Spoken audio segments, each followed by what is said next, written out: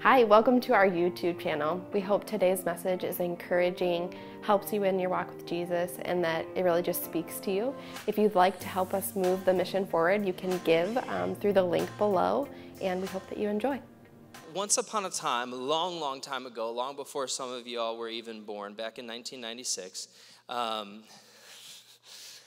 only I find that type of stuff funny, y'all. I am cutting out the age jokes, never going to point to that ever again. 1996 is a long time. When you get to be 35 years old, which is what I am, is a long time ago, okay? And yes, the thing that reminds me of how old I am is I meet some of you and find out how young you are. And I'm like, this is so amazing. Thank you for reminding me of my age. But anyways, I won't joke about it anymore because you don't laugh. And that's the whole point of a joke, is it not? Great. So back in 1996, a venture capitalist and kind of tech guru named Mark Ostrovsky, he shocked his peers when he chose to spend $150,000 on the domain name business.com. In fact, Forbes wrote about this, and they said this, is that at the time, industry insiders couldn't believe anyone would pay such an absurd amount of money for a simple dictionary word between the www and the .com. 3 years later, however, in 1999, he did all right in his return when he flipped that business.com domain name over to eCompanies for $7 million. And that actually pales comparison to the most expensive sale of a domain name, which happened in 2014 when Cars.com, the entire company of Cars.com, was sold. And the entire company was sold for $1.8 billion.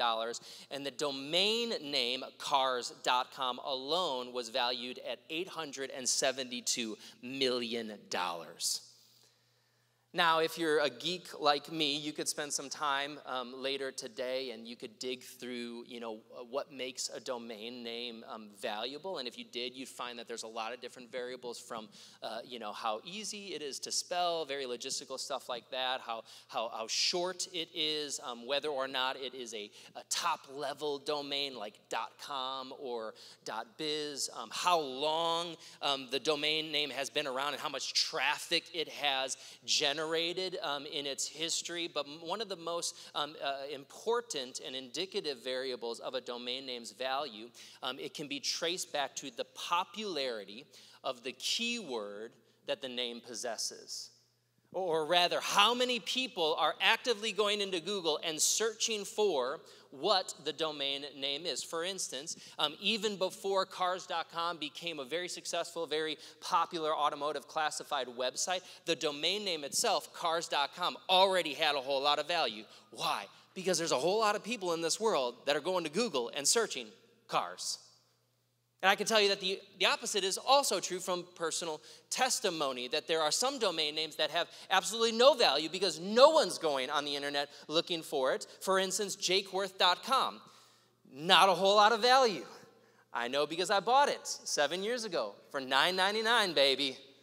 Not a whole lot of people running that Google search. All that to say that in a name, just a name, can have an insane amount of value depending upon how many people are searching for what the name is.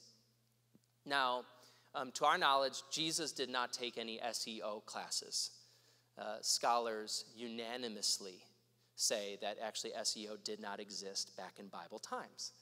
And I can also tell you that Jesus did not work at RevLocal, which was the internet marketing company that I worked for in Columbus, Ohio back in 2014. And yet, in Matthew 6, when Jesus launched into his prescribed pattern for prayer called the Lord's Prayer, and he gave us the name by which we should address God, out of all the names for God that Jesus could have given us to access God's presence, out of all of the names Jesus could have told us to type into our spiritual search browsers, Jesus picked the most valuable name for God due to how many people are desperately searching for it. When he said this in Matthew 6:9, when you pray, pray, Our Father in heaven, hallowed be thy name.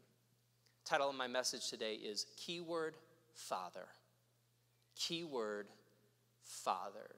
If this is your first time, we started this series last week, and I'd highly recommend that you go back and listen to that message as it sets up kind of the tone and the idea behind it all. But to get you up to speed, the big idea behind this series is to use a historical concept, that of a trading post from the Western settlement era, to use a historical concept as an illustration for a spiritual reality, and that spiritual reality is prayer.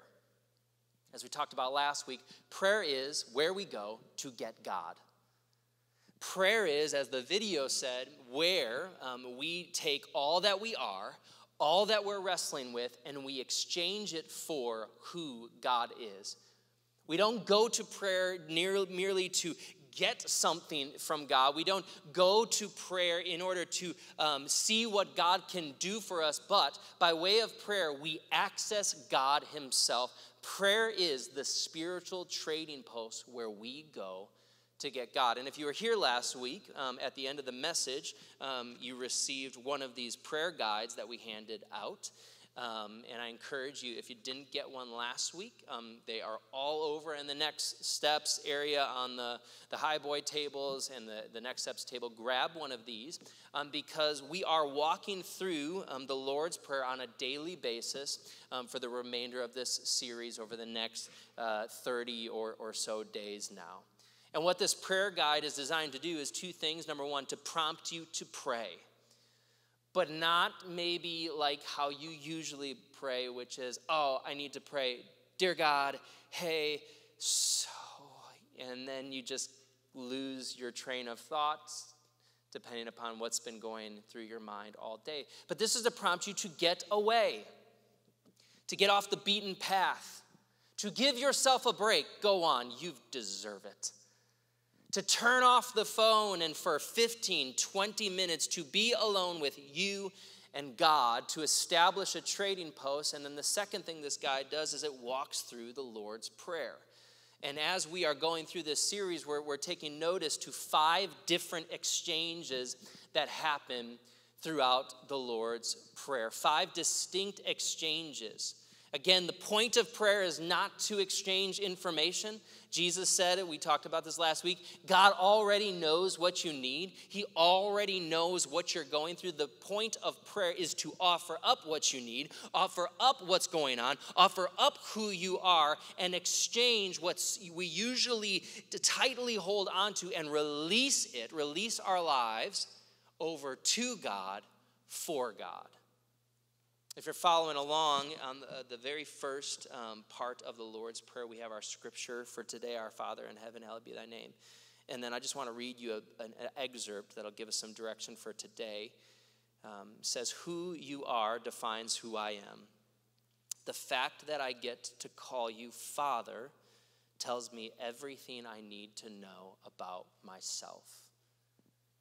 As we dive into this idea about Father, I want to give you 3 things that the name Father says about us. 3 things the name Father says about us. As always, the very best way to read Scripture is to first look at how the initial audience would have interpreted what was said. And for the predominantly Jewish audience that Jesus was speaking to here in the Sermon on the Mount, to hear Jesus commanding them to call God Father as they approached him in prayer, in one sense it would have been par for the course with how they had learned about God throughout their entire lives. The Jewish Bible, or what we call the Old Testament, it is full of scripture regarding God as Father in the sense that he is maker or designer of all that exists. Here's a few scriptures to give you an idea of how the Jewish people would have come to know about God. Nehemiah 9:6. You alone are the Lord. You have made. Somebody say made. Oh, let's try that again. Somebody say made. Don't make me go full charismatic on y'all today. Y'all are sleepy. I can tell that. All right, maybe you just got lulled into the presence, sweet presence of Jesus. All right, snap out of it. All right, wake up. All right. You have made the heavens, the heaven of heavens with all of their hosts, the earth and all that is on it, the seas and all that is in them. You give life. Somebody say life. You give life to all of them, and the heavenly host bows down before you, Psalm 92. Before the mountains were born, or you gave birth to the earth and the world, even from everlasting to everlasting, you are God, or you are Elohim. You alone are creator, Psalm 139, 13 through 14. For you formed my inward parts, and you knitted me together in my mother's womb. I praise you, for I am fearfully and wonderfully, one last time, say the word, made. But of course, the most foundational scripture that the Jews would have drawn back to for looking at God as designer and maker would have been all the way back at the beginning in Genesis 1:27, which says, so God created human beings in his own image. In the image of God, he created them, male and female, he created them. Here's the first thing the name Father says about us. It tells us where we come from. It tells us where we come from. It gives us our origin. It gives us our origin. Unlike how we might, talk about Hippocrates being the father of modern medicine. Yes, I did not know that before this last week. I Googled it, okay, and now I'm flexing it on you, all right? Sorry, I don't want you to give you the false impression that he is studied, reads Hippocrates. You go on and believe that. What I would probably say is, while I might suggest that Giannis Antetokounmpo is the father of the 3-dribble full-court dunk, if you've ever watched him scale the entire basketball floor, he is the father of that. While that we might talk about father in that way, when the Jews talked about God as being the father of humanity, they were not expressing that we existed outside of God, and then God acquired us, and then he influenced us like we were raw materials waiting to be worked with. But instead, when they thought of God as father of humanity, they were expressing one of the most breathtaking details of the Jewish theology and now the Christian theology, and it is this, that we come from God. God is our Father. He is who we can trace our being back to. Why is that important? Because one of the oldest and most popular struggles of humanity is with personal identity. And knowing who we really, really are. Lots of us spend our whole lives trying to figure out who we really are. And I don't think it's, inappropriate to say that we are, as a society, in an identity crisis, and we have been for quite some time. We're in good company from identifying ourselves through our financial success or through our sexuality. We're trying to figure out who we are, and this dates all the way back. Jesus himself was assaulted by an identity crisis. Did you know that? Did you know that right at the beginning of Jesus' ministry, when he went out into the wilderness, the devil began to tempt him and attempted to get Jesus to deviate from who he was and deviate from his God status? Do you know how the devil started 2 of those 3 attempts? He said this, if you are the Son of God, then turn these stones into bread. Second one, if you are the Son of God, throw yourself off the building and the angels will rescue you as your word says. In other words, if you are who you say you are, who you think you are, then you're going to need to prove it. You're going to need to demonstrate it. You're going to need to do something that substantiates it. And yet, as you probably already know, Jesus did not flinch. Because I don't know if the devil didn't get this memo, but little did the devil know that those temptations were actually on the back end right after Jesus' baptism in Matthew chapter 3. And do you know what God the Father spoke over Jesus the Son after Jesus was baptized? Just like some of y'all are going to get baptized next week, and some of you should get baptized next week. Here's what God the Father spoke over Jesus. Before Jesus had done any miracles, before Jesus had turned the water into wine, before Jesus had gone and raised Lazarus, and everyone was going, I think this is the Son of God. Before Jesus had done anything that substantiated him as the Son of God, here's what God the Father said over Jesus, Matthew 3:17. This is my Son, whom I love, and with him I am well pleased. get this mix, when you know who formed you, you don't have to figure yourself out. It is one of the great freedoms that we find in Christ, that you don't have to figure it out. You don't have to make a name for yourself. You don't have to prove anything when you know who you come from and when you know what that person has spoken over you. You don't have to spend your life searching for identity. You don't have to come back to Google typing in identity, identity, identity through your behaviors, through your actions, through your words. When you know who your Father is, you don't have to figure out who you are. Because who you are comes from who He is. How you feel about yourself is not who you are. Can it be confusing? Oh my gosh, yes. Oh, it is so frickin' confusing. When all of those feelings are so marked up by sin, again, sin being that orientation to make us deviate. Oh man, it can confuse us, but we are not our feelings. I want to let you also know, and I don't know who this is for, but you are also not what you do. What you do does not define you.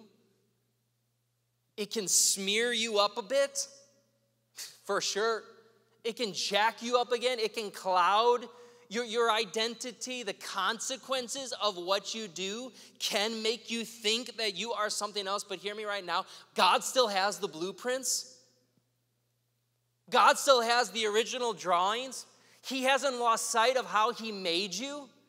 And the sooner that we run to our Father and we release who we think we are, and we release who we're trying to be, and we release what we're attempting to prove about ourselves, the sooner we can find out who we really are by looking into the Father's eyes. In one sense, that the Jews, they would have been tracking with Jesus if all He meant by Father was their designer. They didn't have a beef with that, nor would they have raised eyebrows with the second thing that the name of Jesus says about us, because it actually flows right from the first. And it's that the name Father tells us how to live, tells us how to function, tells us how to be. Father shows us who our authority is. Second thing that the name Father says about us is it says who our authority is. Back to humanity's origin story in the book of Genesis. In Genesis 1 and 2, God created man and woman. He was the father of humanity. And then right after making them, right after forming them, do you know what He did? What His first conversation with them was about? About what to do. Right after designing them, here's some directions. Go. Rule, have dominion over the earth, or maybe a better translation for us, because that we don't necessarily know how to interpret that word, is flourish, unlock its potential, expand, do good. Because He alone sits in the seat of designer, He gave them direction based on His design. In other words, God commanded them to go and flourish and do good because that's what He designed them to do. Follow the progression. I hope this helps. God, who is good, He is good. He is the definition of good. He is all that is good. God, who is good, made us. And what did He say about us when He made us? Good. He actually said, you're very good, because unlike all of the other creation, we were made in the image of God. God, who is good, made us, who He said is good, to do what? To do good. Here's how the Apostle Paul put it in Ephesians 2:10. He said, for we are God's workmanship. We are the works of His hand. We are His handiwork, created in Christ Jesus, going to get to that in a little bit, to do what? To do good works, which He planned for us far in advance. Think of it this way. God isn't in a place of authority because He was unjustly promoted. Like, it's not because someone lost his job and we just had to find someone and God just seems like the best candidate. It's also not because He inherited it and his dad died and so God, He just gave the whole company to him. God is in a place of authority over our lives because He is our origin, and therefore He is the leading expert on how to live.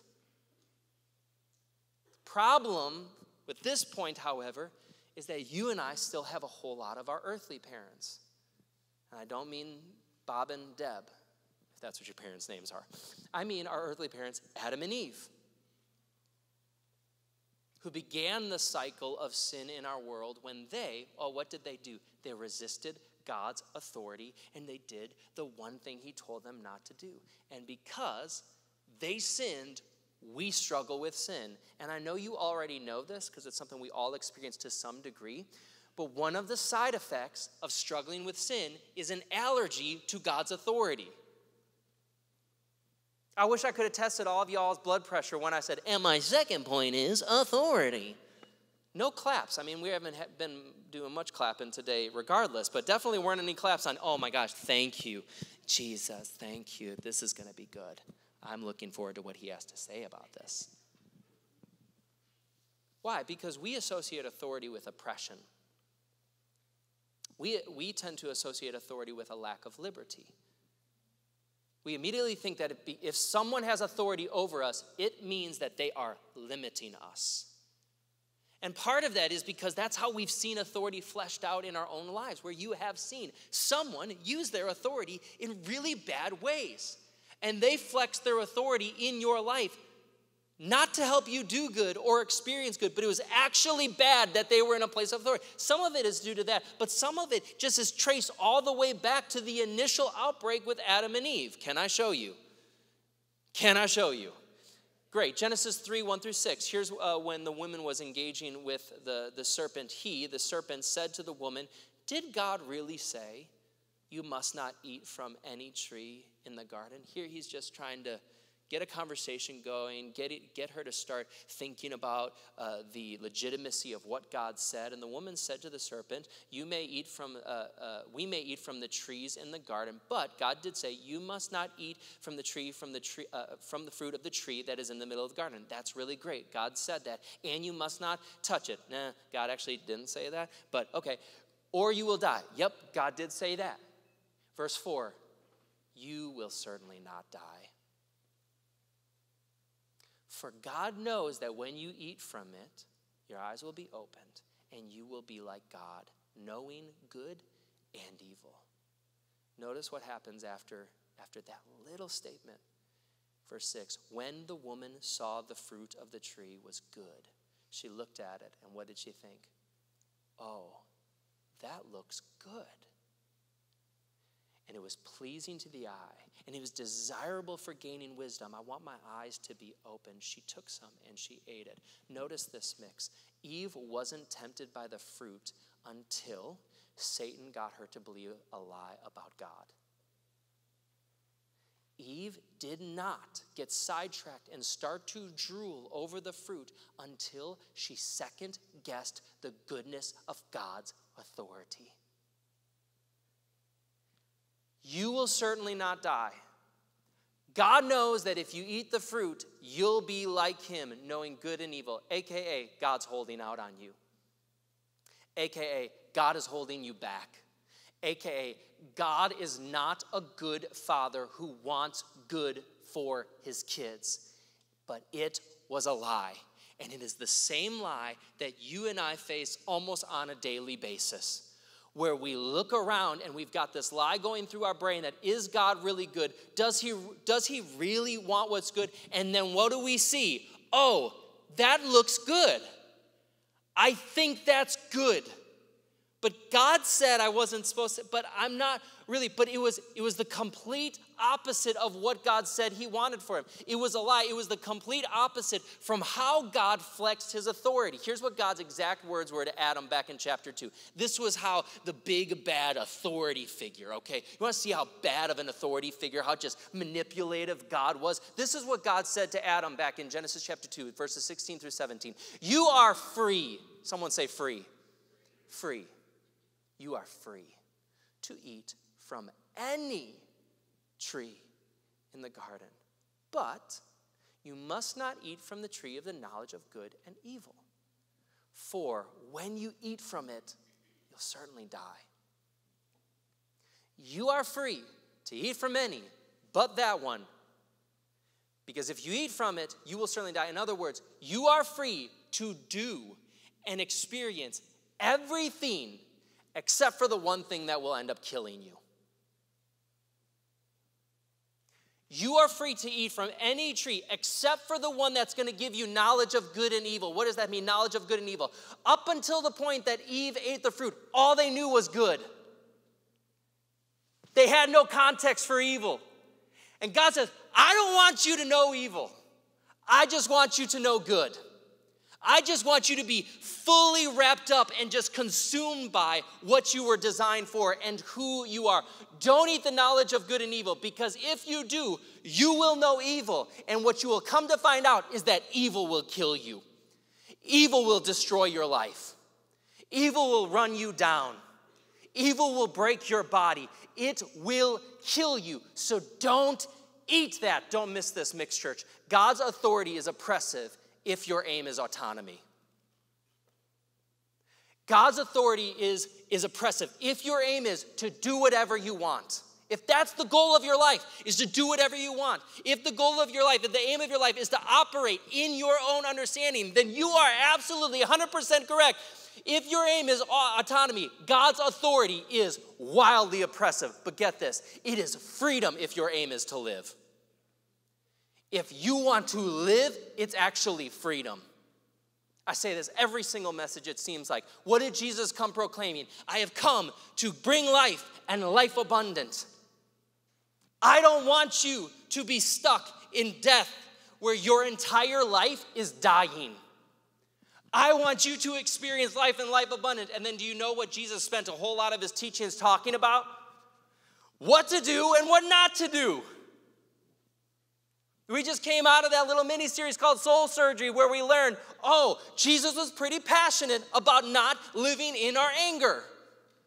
He was pretty passionate about not experiencing orgasestai, that burning anger, that resentment that just broods in your soul. Jesus was actually really, really passionate about manipulating the truth, where we like the truth when it's good for us, but we object to the truth if it assaults who we are or where we were currently thinking of going. No, don't manipulate the truth. Jesus would go on to say, don't let money be your God. Be generous. Give. You can't serve two masters. If you're not generous with your money, if you're not giving what you have been given, it is your God. Jesus was so passionate about what we do. And is it because he's just power hungry? Is it just because, he just loves restricting us?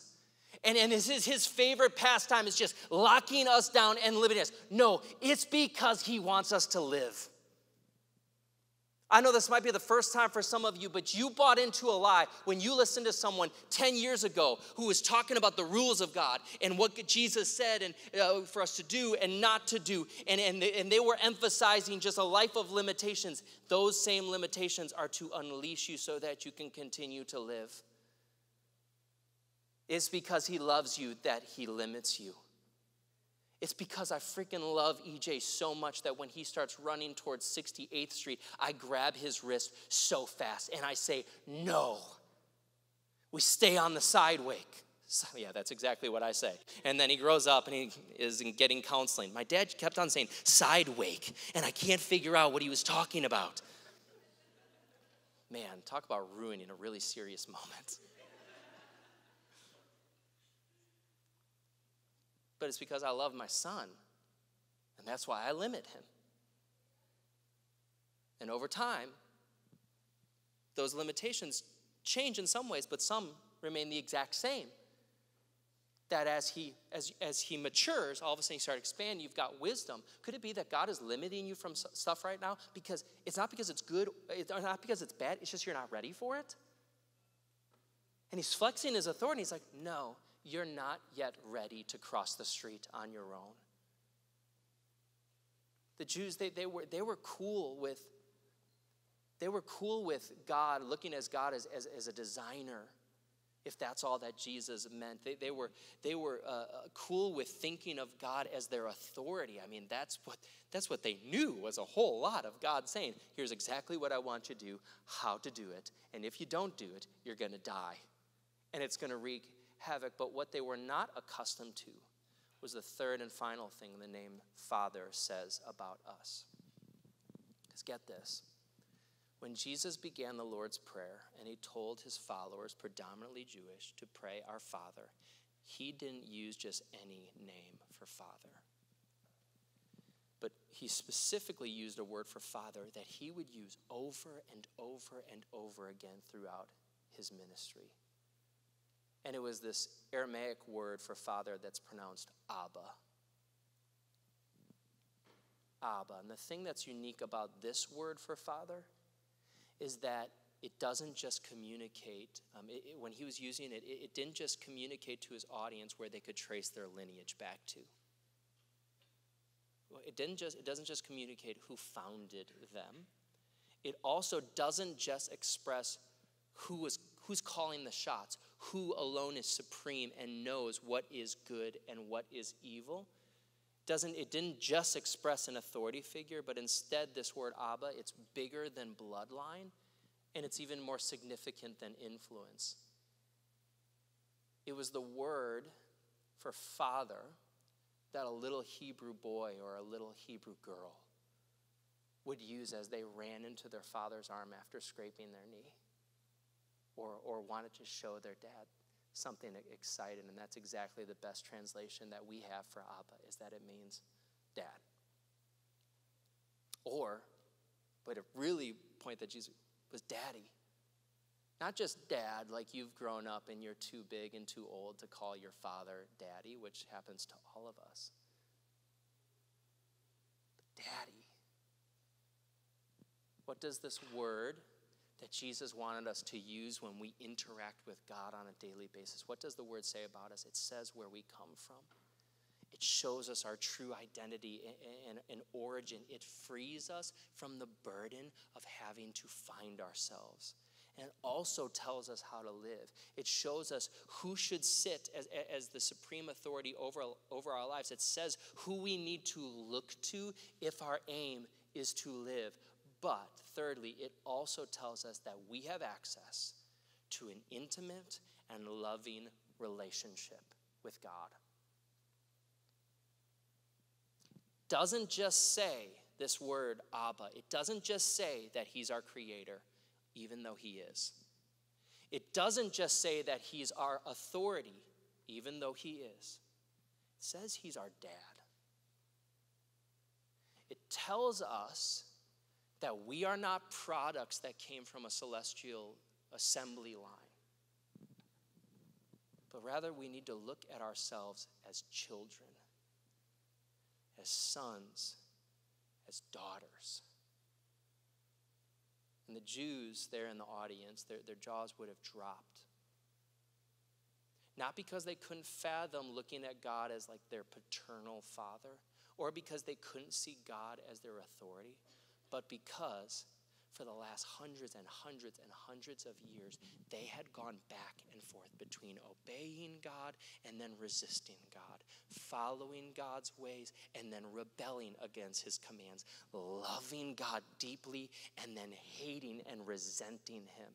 And so the last thing they would have expected Jesus to say when he told them, when you go to be with God, when you pray, would be for us to call him dad. But that's exactly what Jesus said. And here's why. Because that is who Jesus came to give us access to. There's no better illustration of this one than the most famous parable that Jesus ever shared. You know it as the prodigal son, or the parable of the sons, two sons. And I know you've probably heard this story a few times, if not 1,000 times, but I'd really love to read the entire story pretty quickly. It's 21 verses long. And I'd love for us to read this story in light of what we're learning about this idea of Father and who he is. And I'll point out maybe some things that we should bring our attention to. But in light of God the Father being our origin, being our authority, being our dad, let's read this real quick. Jesus told a story once, and he said there was a man who had two sons. The younger one said to his father, Father, give me my share of estate. This was to say, you're dead to me. I don't need you. I don't want you. And so the father divided the property between the sons. And not long after that, the younger son, he got together all that he had and he set off for a distant country. And there he squandered his wealth in wild living. And after he had spent everything, there was a severe famine in the whole country, and he began to be in need.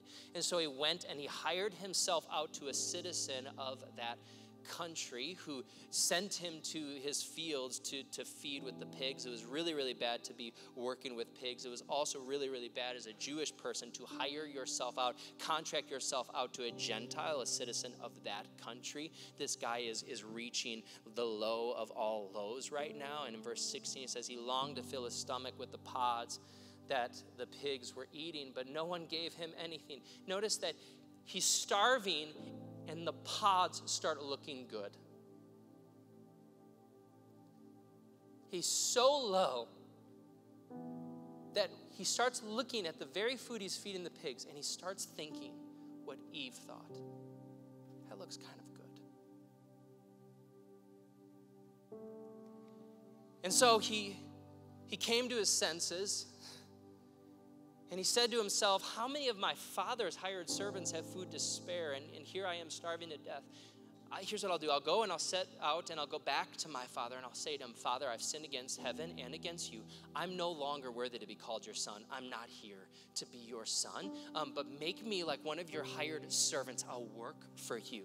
And so he got up and he's got this plan, and he goes back to the father. But one of the most beautiful scriptures in all of the Bible, but while he was still a long way off, his father saw him. And filled with compassion for his son, he ran to his son. And he threw his arms around him and he kissed him. And the son said to him, Father, I have sinned against you. Here's what I've, kind of scripted together as my apology. I've sinned against heaven. I've sinned against you. I'm no longer worthy to be called your son. And he continues to speak. Notice, the verse stops there. Why did it stop? Because his father interjected. In verse 18, there was more that the son wanted to say. He had a proposition to give his father. But once he met his father, once he got back to him, he wasn't able to express the proposition he had thought of. Why? Because the father interjected him, and he said, turns to the servants, he said, quick, bring the best robe, put it on him. Put a ring on his finger and sandals on his feet. These were all very symbolic for heir, for being a part of the family, of signifying, you're my blood. And he said, bring the fatted calf and kill it. Let's have a feast and celebrate. For this son of mine, he was dead and is now alive. He was lost and is found. Notice what Father did not say. He didn't say, for this son of mine was not my son. But he came back and now he's my son. But he said, no. He's always my son, but it was that he was dead.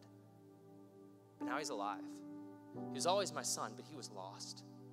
And now he's found. And so they began to celebrate. Meanwhile, the second son, the older son, was in the field. And when he came near the house, he saw the music and he heard the dancing. And he called one of the servants and he asked him, what's going on here? And the servant said, your brother has come home and your father has killed the fatted calf. We were saving that. But he seems like this is a worthy celebration.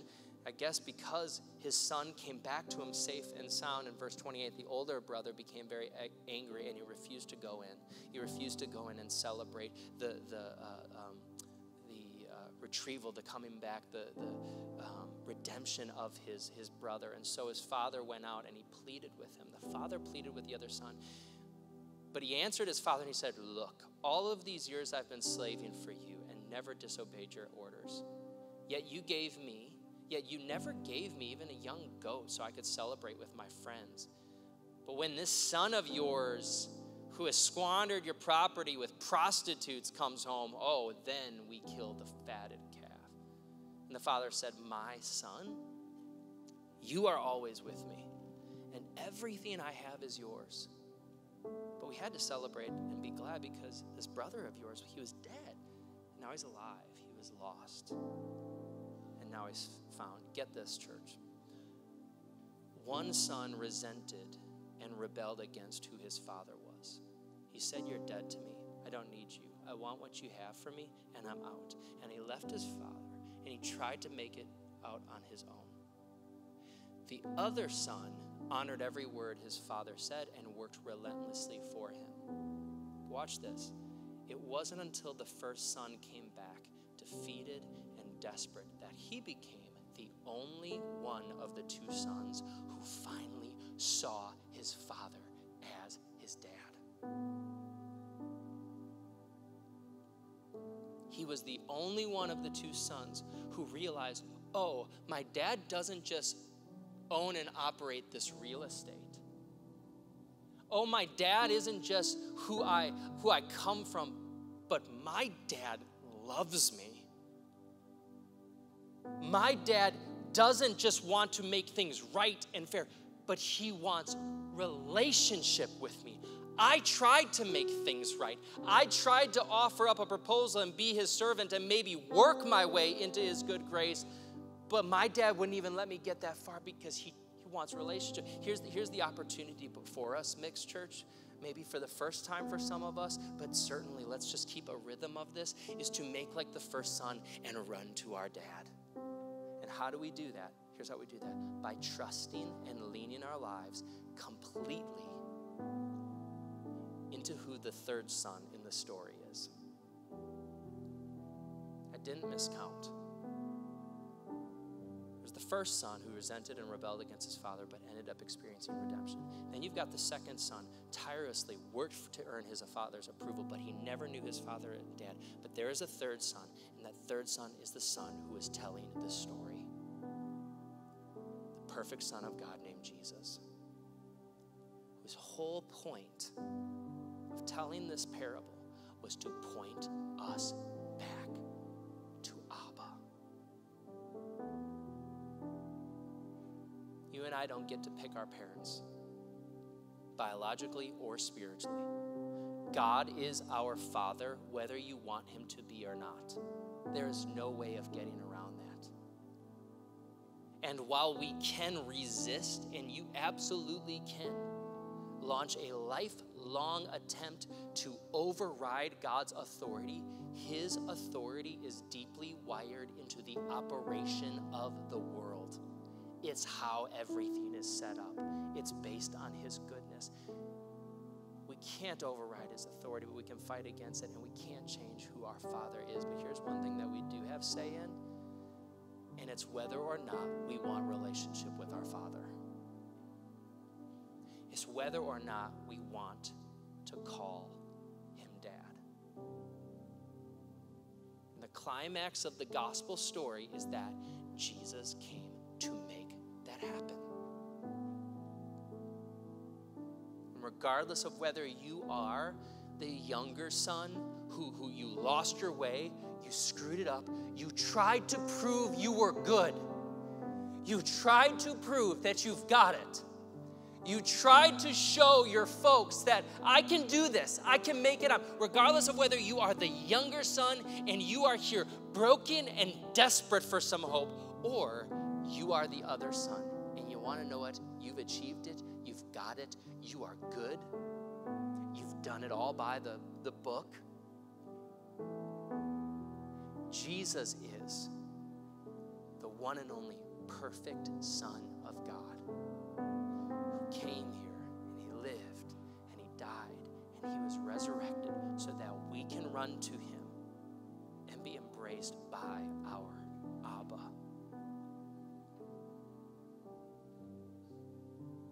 Here's how the Apostle Paul put it, Romans 8:15. This Spirit, which is the Spirit of Jesus that you've received, he's talking to the church here.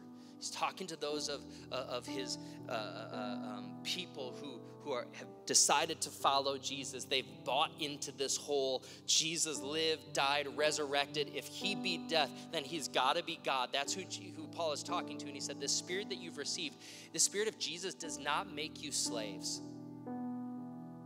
Who was a slave in that story that we just talked about? The second son. always was a son, but he was living like a slave.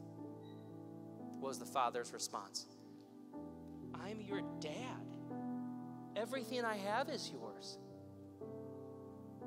Why have you stayed out in the field? Like, don't you know, like, I love you? And literally you have access. But you stayed out in the field, didn't you? Living like a slave, even though you're a son. The spirit you have received does not make you slaves so that you live in fear again. But rather, the spirit you have received brought about your adoption to sonship. And by him, what do we cry? Abba, Father, Dad.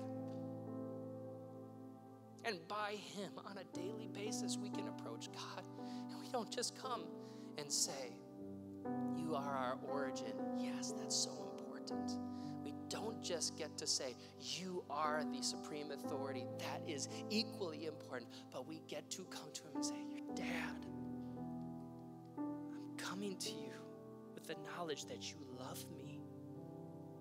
That you are not like one of the Greek gods who's just exercising power to make your name great.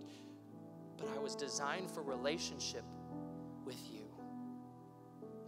By the Spirit of Jesus, we cry, Abba. And because of Jesus, by accepting Jesus and saying, all right, I'm in Jesus, because of Jesus, we can approach God and say, you are where I come from. And so I'm not going to figure that out today. You are how I am meant to live. How I am meant to live is found in you and your words. And you are Father, who my soul has been searching for. Key word, Father. Key word, Dad. Would you stand with me, church?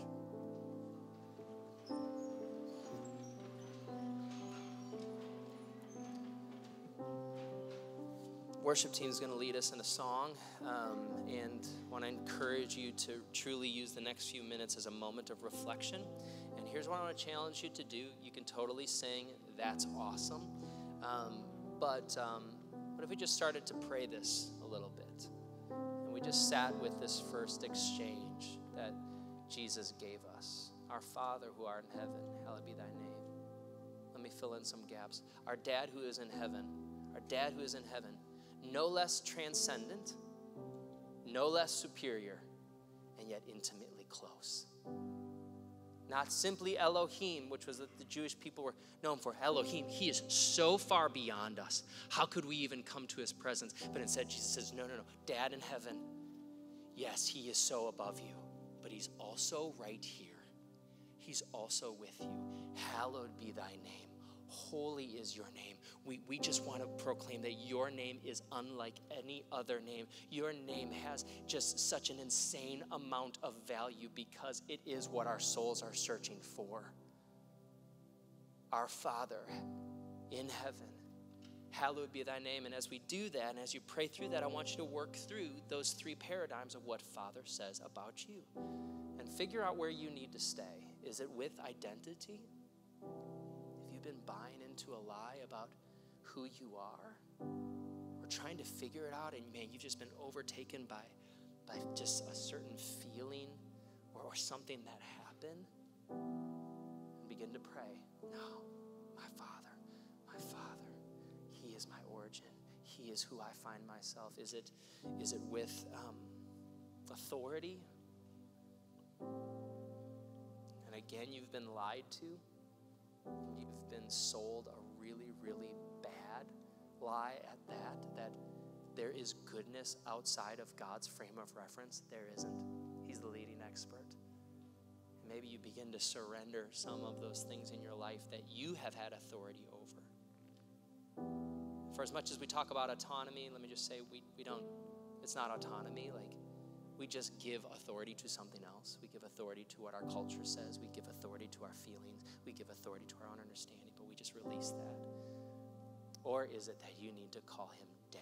You need to call him your Father. And here's the deal. Some of you have never said that before. Some of you have never proclaimed that before because you have yet to meet Jesus. And that's where I want you to come back and have a moment with God where you go to Jesus and you take his words to be true when he said, no one comes to the Father except through me. I'm the way. Come to me and I will show you the Father. And today can be the moment where before this moment, he was your father, he was your origin, he was your authority, but today he becomes your dad and someone that you can run to, someone who loves you and will lead you. God, we give you this moment. Holy Spirit, I just pray that if there's been any confusion in today's message, that you would clarify it and make it true to each of us, and you would speak to us the word that we need. We pray this in your name.